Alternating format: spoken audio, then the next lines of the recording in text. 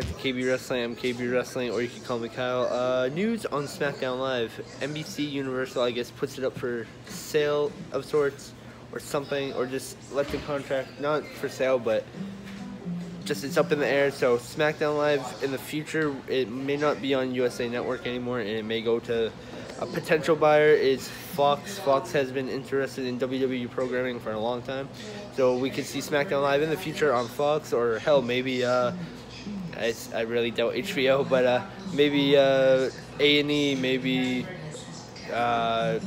CBS. Yeah, no, but yeah, USA may not have SmackDown Live in the future, and we could see potentially, most likely, on Fox. So with that said, again, SmackDown Live might be moving. I think keeping it 2 hours, but we just might see it on a different channel. And I think it'll still be live. But yeah, with that said, please like, share, and subscribe, guys, if you're not already. If you are, too sweet. And remember, guys, it's YouTube. Stay drama free. Stay drama free.